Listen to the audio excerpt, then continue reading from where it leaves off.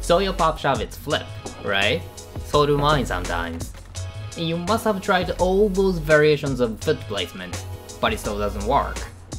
And what makes you question even more is that some skaters can pop shove it, Treflip, and even pressure flip with the same foot placement. This means there will be more than the foot placement that actually caused the flip. This time, although we are going to study what exactly the foot placement does in pop shove it, but understanding the cause of the flip is leading to so many other tricks too. You're watching Why the Trick, and today we are going to study a trick scientifically. Do you have this experience of putting your back foot right in the center of the tail, and it still flips when you pop shove it? I do.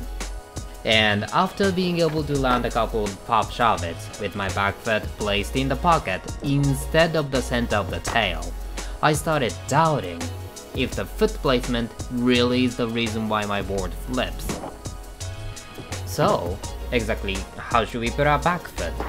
And in the first place, does the foot placement even have anything to do with the flipping problem? Before talking about what's right and what's wrong, let's first sort out symptoms of the flipping problem. I believe there are three types of it. Type A, the kickflip type.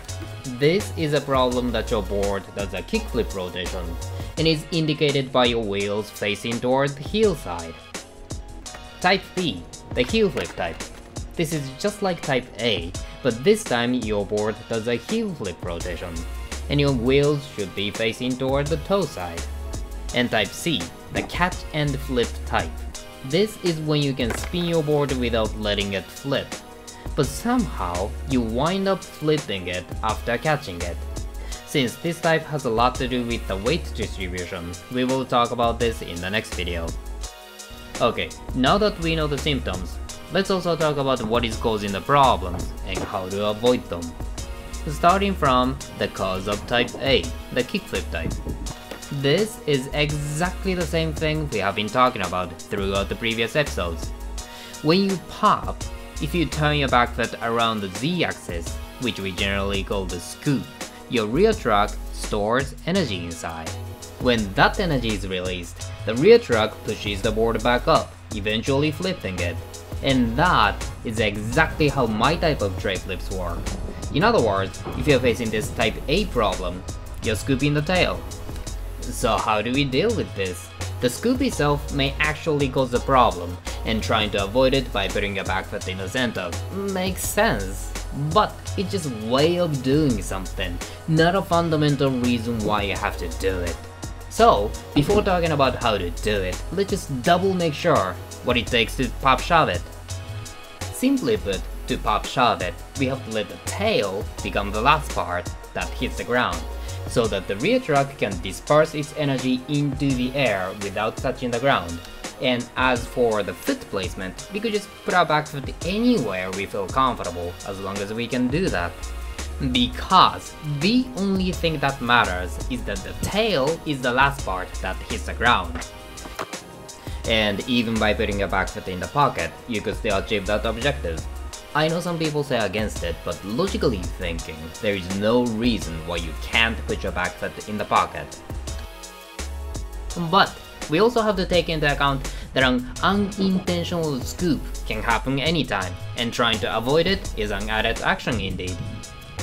So, it is understandable that there is a saying you have to put your back foot in the center, because by doing this, you can practically scoop or twist your back foot as hard as possible if you want to, while keeping your board flat.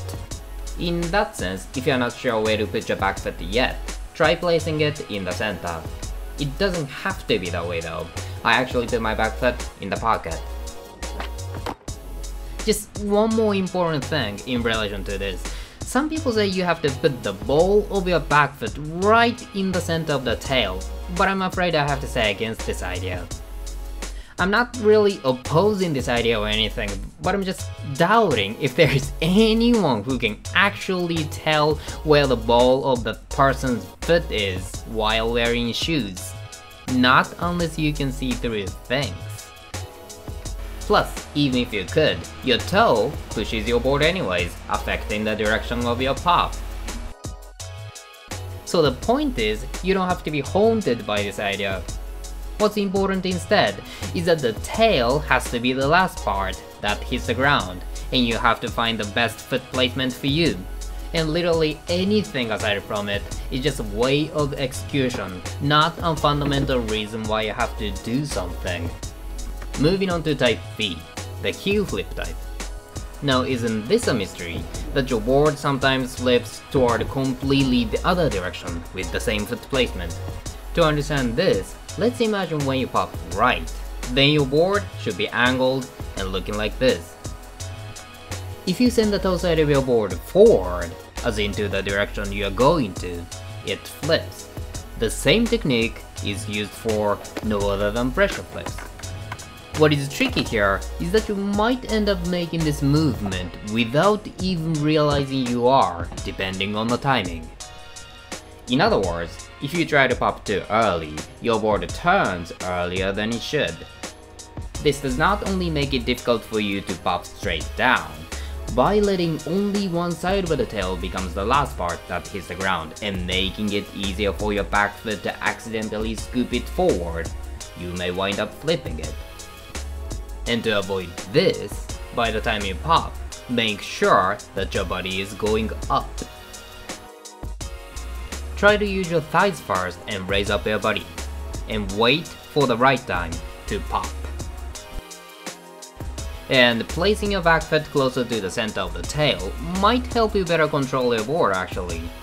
But as long as your toe is located on the toe side relative to the center of the tail, the problem would probably persist up to a certain extent by only changing the foot placement. So once again, the placement of your back foot is not a direct cause of the problem.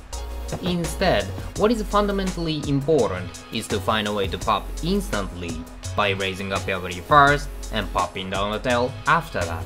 And that is all for this episode. It seems there are a lot more interesting topics to talk about even in pop shovels alone. Please subscribe for more videos. Thank you so much for watching as always. Until next time.